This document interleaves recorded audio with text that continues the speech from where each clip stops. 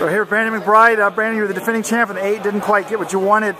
But it seems like you came back and did a good leg on the 4x4. So what are your thoughts overall about the day? To be honest, third in the 4x4 means much more to me than a win in the 800. I mean, it's tough for me to motivate myself because, you know, I've been here, done that. But, I mean, it means the world to me that we got third in the 4x4. And it was a windy day today, so we decided to try something a little new. And, I mean, depending how you look at it, I mean, you can look at it as, you know, I learned something, so it was a success, so, or you can look at it like I got 6th place, so it wasn't a very good race, but, you know, I learned something, I got better, so I'm happy with it, to be honest with you, I really am. Yeah, you know, before the race started, I turned to the buddy next to me and I'm like, I was going to pick Brandon, but I think it's too windy, it's hard to lead in this type of thing, so I guess you guys kind of thought the same thing, but in hindsight, if you could do it all over again, would you try to just go lead in the wind? I mean, it's kind of unfortunate there's no stands there to block the wind when it's coming out of the north like that. Yes, that is true, that is true.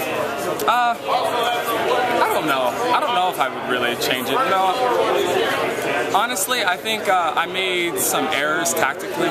So I think if I wouldn't really change how I ran it, but I would change a few moves from the back or whatever that I didn't make or I made. I don't know if you saw or not, but I was out in lane 6 trying to kick guys down. I mean, it was fun, but hey, it was a great learning experience, you know. And it was, at the end of the day, it's all about team, you know. And I think this was the 2nd highest finish on the men's side, one of the highest finish on the 4x4 with our 4x4 team. And I mean, you got guys that, you know, they came out of high school running 48s, and all of a sudden they have an All-American trophy. To be honest, to me, that means much more than a title. So I'm just happy that I was able to come out here and really be a part of something so special. Right. You definitely threw off your other competitors in the 8. They were all like... I honestly, the first 200, I was kind of, you know, I chuckled a little bit because everyone's looking around like, where's McBride? You know, it was funny. You know, a couple of competitors came up to me and was like, I was so confused. I was wondering where you were, if you pulled up or not. And I was like, no, you know, I was in the back for once. So it was interesting, fun at the same time. When's the last time you ran a race not in the front?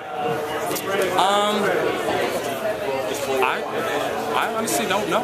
Healthy in a final, probably back in high school. You know, and even then it was a rough meet.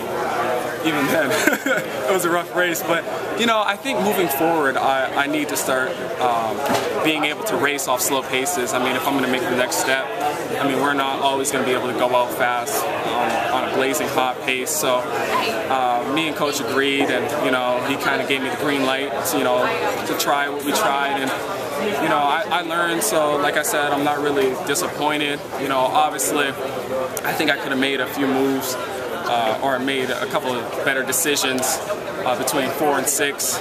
But at the end of the day, you know, I'm happy. I learned something. And did you guys make the decision when you got to the track and saw it was windy, or did you decide that last night? No, it was actually during the warm-up. You know, it was just crazy windy, and Coach came up to me and said, you know, it's one of those days, you know, I would love to be able to tell you to go out and try to run 144 and try to take the pace out, but it's not that type of day today, so we're going to try something a little different. We did, you know, but hey. And what's next? You're going to keep running and go? Yeah, we have Canadian Championships, we have Pan Ams, I made World Championship standard, so I'm pretty excited for that. I just have to go, and I think I got to be top 3 for World Championships, and then I think Pan Ams are going to be selected pre-Canadian trials, so I'm not really sure the standards and stuff on that, but yeah, it's going to be a pretty exciting summer. Yeah. All right, well, good luck to you.